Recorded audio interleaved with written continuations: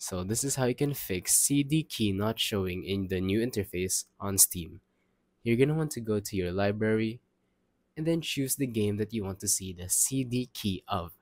Now, how do you actually see it? Well, it's very simple. Navigate to the right and look at these three icons. There's Manage, Information or Game Details, and Add to Favorites. You're going to want to choose the first one, which is Manage or Settings, and here you should see a button that says CD Key.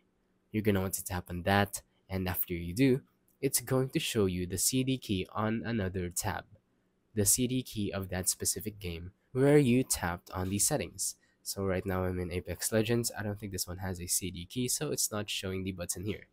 But if you go to a game where it has a CD key, you're going to want to look at that, tap on Manage, tap on the CD key over here. You're going to want to look for it, and it's going to show you the CD key. So that's about it for this video. Thank you for watching. Don't forget to leave a like, subscribe, and let us know in the comments down below if the tutorial worked or if you have any questions. Thank you and goodbye.